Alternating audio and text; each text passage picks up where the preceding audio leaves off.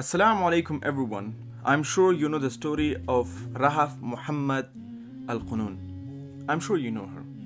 Just for your own introduction, she is a teenager from Saudi Arabia. Supposedly, she fled the country because of the alleged abuse of the family and pressure and mistreatment. And then she left Islam again, supposedly, and she was stopped in Bangkok and Thailand airport and hotel room. She requested for the asylum and UN provided her protection.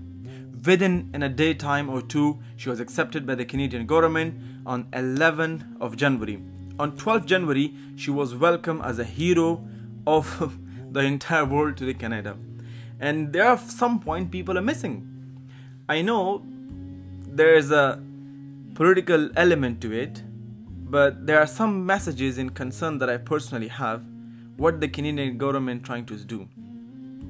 Number one, did they check the background of that particular girl, al-qunun, if she was mentally normal? And did they contact the family if the story is true? Or any local authority? The answer is no. Their second concern, what message they want to portray or what message they want to send to the rest of people who are truly suffering persecution in different countries. Especially in China right now, the Rohingya Muslims in Myanmar, they are still suffering in Bangladesh. The Arabs in Syria, in Yemen, in Palestine, what message they want to send?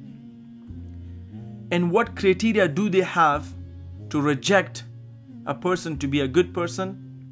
What criteria do they have to define a person, you are a good refugee and you are a bad refugee? If you go to their own Canadian immigration website, you will find the process for someone to be accepted as an asylum seeker. They have to go through a lengthy process. They will be hearing, and based on that hearing, there will be decision making. And it might take up to 2 years. But why, for her particularly, exceptionally, it took only 1 day?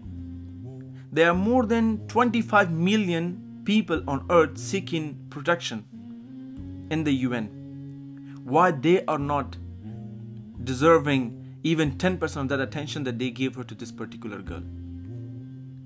Maybe it was to show whoever leave Islam, we are here to support them.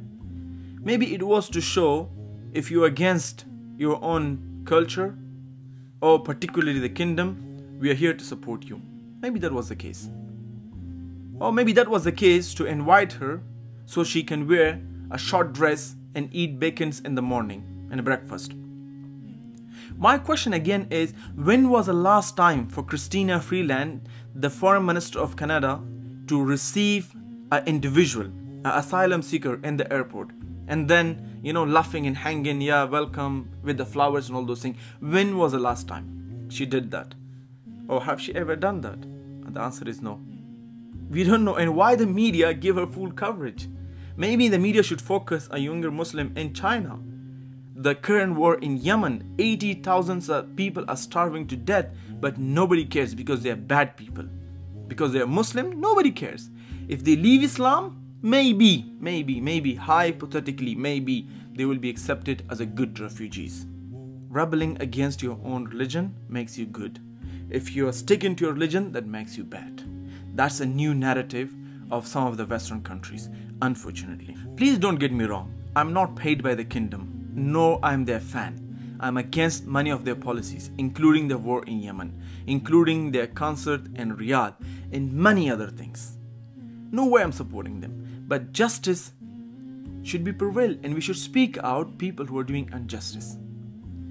The Saudi is doing injustice against the Yemenis, and the Canadian government did injustice against the 25 million people right now seeking asylum, who are truly suffering persecution, and the families are being killed, their life is in danger, but they're labeled as a bad refugees.